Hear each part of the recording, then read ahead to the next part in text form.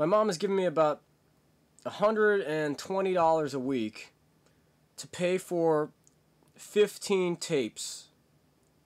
To pay for 15 tapes a week, right?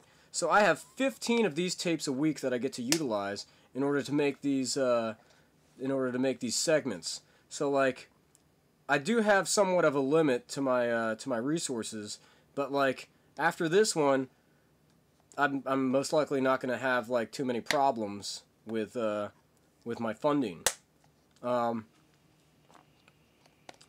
Most people, the people who watch this will immediately recognize that like that I'm something that like many people have only theorized about the existence of, but I actually do exist, and I'm going to keep releasing this shit on eBay until I have enough money to start making the films that I need to make, or the films that I want to make and that need to be made in order for people to understand how the universe works properly.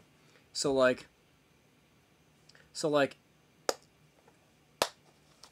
I understand everything, and I'm like, you know, I like Tom Cruise's films, and he seems like an alright guy, you know, like, this is weird. I was just watching Vanilla Sky, and I can explain everything in Vanilla Sky that needs to be explained, how it's like, how Jonathan Ames is, like, hated by everyone, right?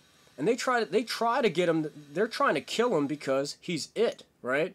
He is, like, what the universe is about in that movie. And Julie Gianni is put up to killing him, right? So she tries to kill him, but he survives, right? Because he can't die, because his life is just jumping from Dreamworld. His life is just jumping from Dreamworld recreation to Dreamworld recreation, right? And so, like, she manages to make him, like, fucked up. She manages to get his continuity to accept the fact that he gets disfigured, right? So she gets him in the car, she tries to off him, but he survives, right? Then, like, then his life is ruined because all he knows is, like, his smile and, like, but the thing is, they totally gloss over this. He is a very accomplished, he is an accomplished artist. He knows how to render people, like, as an artist, like, with a startling efficiency, right? Like, he's just, like, sketching, what's her face? Hold on. I am Sophia, right? Go ahead. So, like, he's sketching Sophia, and he's like, here you go, and the eyes are the proper distance apart, and, like, everything's represented perfectly, right? And it's like, I see that, like initially when I saw the film, I'm like, okay, wow, that's amazing. He's a great artist, right? And then, like, by the middle of the film, I forget about it, right? And then, he's in prison, he's in jail, and he's, like, doing all of these sketches of her from memory, right? He is an amazing artist. Like, oh, why does everyone love him? Why does everyone love David Ames? Because he's good-looking and rich? No, because he's genuine. He is an artist who loves women, and, like, and he's trying not to hurt Julie Gianni, right? He's, like, they're fucking, and he's trying not to, like, get attached to her, because he knows he's just gonna break it off with her, right? So, she's like, you can't, like, I swallowed your cum, David, that means something, right? And on a level, there are some weird chicks out there that think that swallowing a guy's cum equals, like, some sort of, like, universal, like, magical bond or something because it's his essence or some shit, right? And so, when I was watching that film, I got that, and I'm like, ah. Like, my first girlfriend, like, swallowed my cum, right? The first blowjob I ever got, my first girlfriend swallows, right? And she's Catholic. And she says, you didn't mind, did you? Right? And I'm like, I don't mind. She's like, you don't mind, do you? And I'm like, that you swallowed my cum? It's supposed to be, like, the best thing ever, right? Because, like, all of my older friends are like, dude, if a girl drinks, it's the best, right? And then, eventually the moment comes where I'm like, the moment comes where I'm like, what does it taste like, right? These girls are swallowing it, and it's like, no. Or I knew what it smelled like, but, like, what does it taste like? Ugh, right?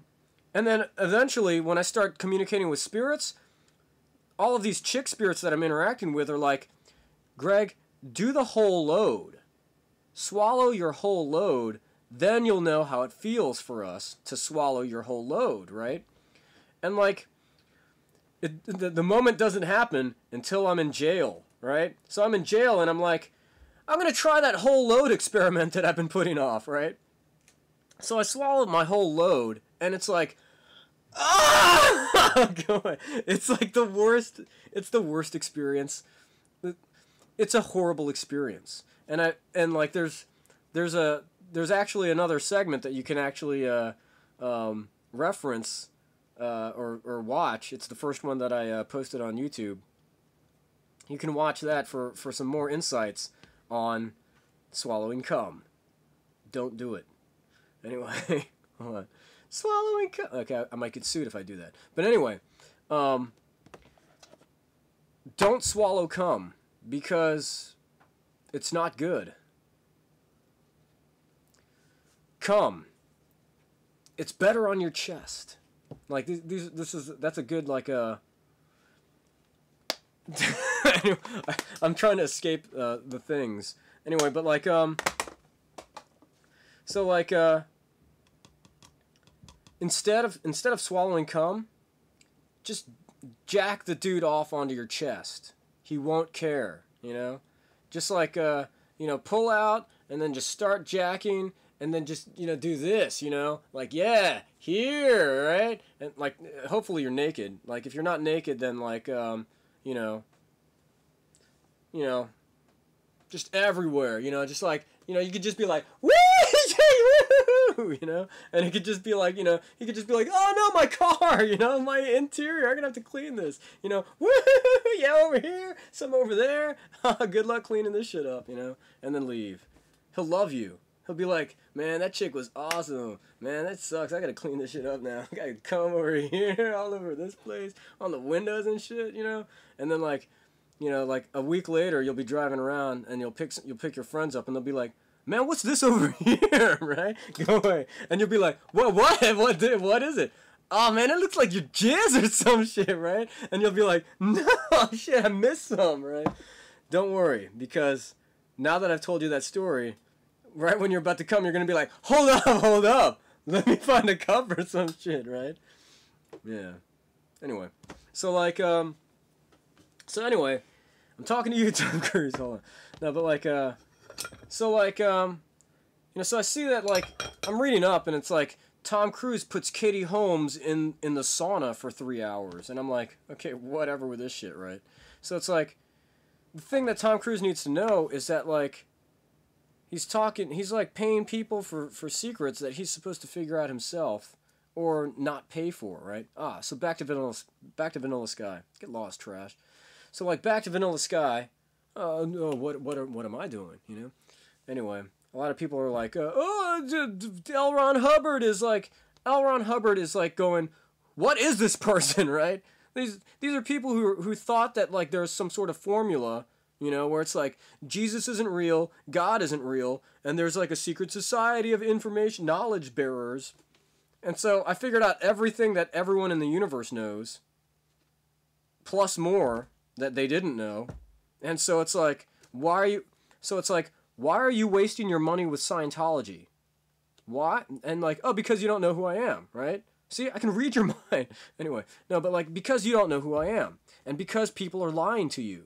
They're not telling you that, like, there's actually some guy who is the one, who is God, the supreme being of the universe, but he's broke, and he's playing this weird game where he's trying to make films in a world that doesn't recognize that he is God, and very few people are helping him, you know, for nebulous reasons. A lot of psychic vampires in the DC area, if you didn't know already. Go away, weirdos.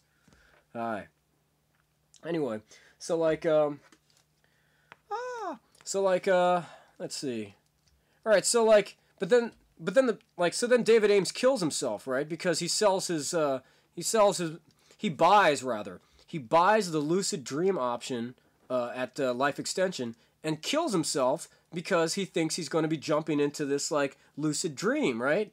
And like I have this neat like thing, like fan fiction sort of thing, where it's like, that was just like some sort of like a ruse to get him to kill himself, right? From the Seven Dwarves. No. Okay. Yes.